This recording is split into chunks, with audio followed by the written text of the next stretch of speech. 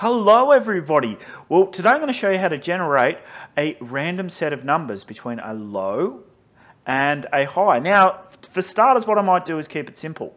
We want to generate a number between 1 in A10 and the number 10, yeah?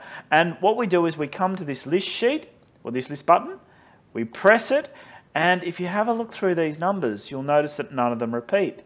You can press the button again, and again and again, and it will not repeat. It produces a unique number time and time again. You can make the list a little larger. Let's say we go to 20 this time. Bit harder to look through the list, but we can create a little formula equals count ifs.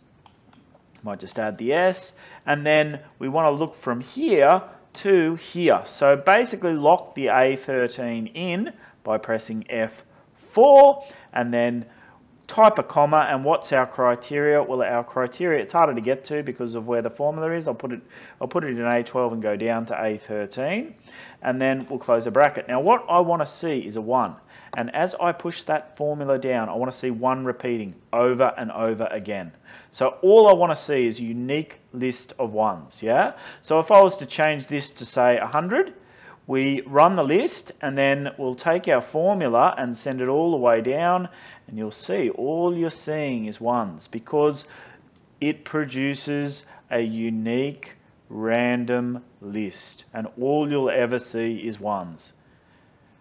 Alright, there you go. You can pick the file up at my website.